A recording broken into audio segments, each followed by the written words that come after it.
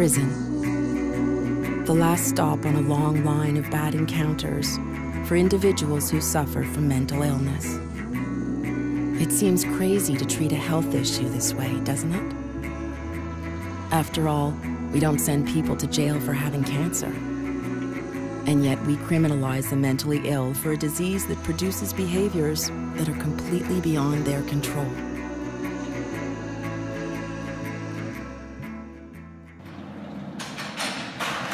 They would come with a straitjacket, or the boom squad would come, and if you were, you know, fighting back, they'd maybe try to get you upside down, any way to restrain you.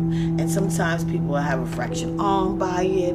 If you was real rough and you're going off, you're having a manic moment and you hit one of them, they might snuff you, kick you. I mean, I out of my whole 18 years, I did a total of approximately 4 years in solitary confinement.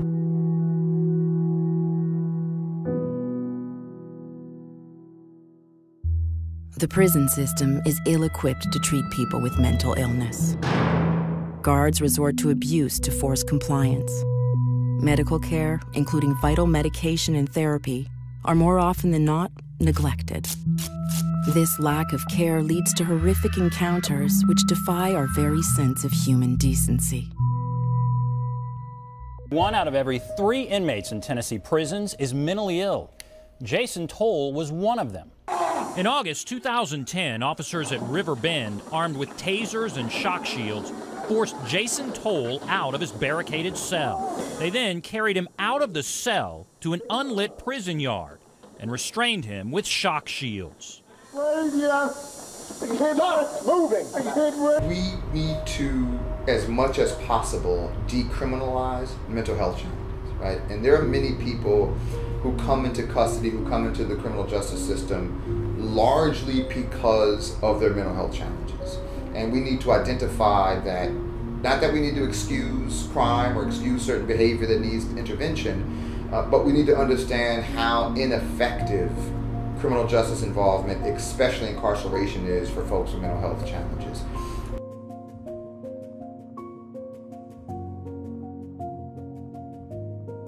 Pete Early has written books about the treatment of people with mental illness. This is somebody who needed help for her mental illness. She didn't need punishment, and she ended up dead. Early says instead of helping McKenna, they put her in isolation for a week before the day they tried to transfer her. It is not good for anyone's mental health to be in solitary confinement. It's not good for anyone's mental health to be isolated from other people for any length of time, even a very brief period of time.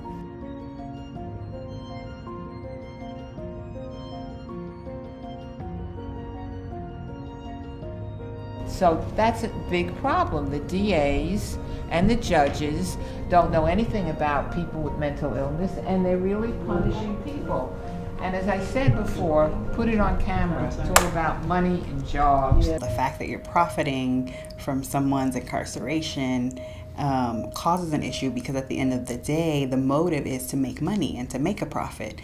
And so in that sense, these corporations are incentivized to fill the beds. And so there's no incentive to decarcerate. There's no incentive to rehabilitate. Inmates are enduring, quote, barbaric and horrific treatment and living in a perpetual state of crisis. The lawsuit alleges that instead of the medical care these people are supposed to receive, specifically at this facility, the prisoners' health needs are instead ignored and underfed. It was a desperate attempt, we think, to escape the conditions inside the East Mississippi Correctional Facility. That's a for-profit prison where the mentally ill are being housed.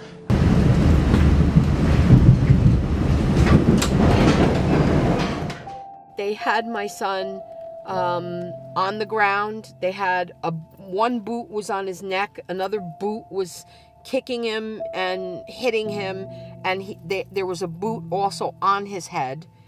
And he had a huge swelling and marks all over, and they would not get him medical help until they pushed the swelling on his head down with their physical hands, and then got him ice and forced it on his head, and you know, pressing it very hard. It's such a traumatic experience that you're like walking around in a daze. Prison guards, sheriffs, they don't understand that. So they think that you're actually being rebellious or that you're being defiant. And so you get a lot of abuse. I mean, because if you don't answer them or you don't do what they say, you know, they have other ways of making you do what they want. And because you're not reacting in a way that they would want you to react, the abuse keeps on coming until they either give up or they just throw you in a cell and say, forget it.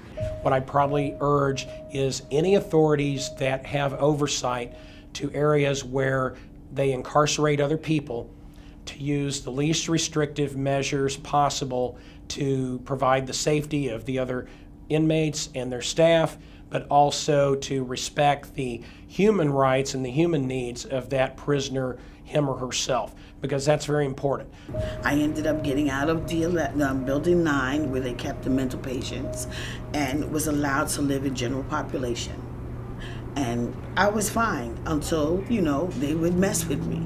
And when they would mess with me, we had a lot of racism going on. We had a lot of officers that were from upstate. And one guy had a baby, a black baby, tied to a tree with a noose around his neck. And he would stand in the mess hall. We would come through the mess hall, and he would be standing there like this. And we're walking by. When you have a mental diagnosis in the institution, we all stay together. So it's like you have to walk in one line. And you're walking, and just imagine, you see the officer, sergeant, standing up there with a black baby tattooed on the tree with a noose around his neck. I don't know about nobody else, but it was a trigger for me.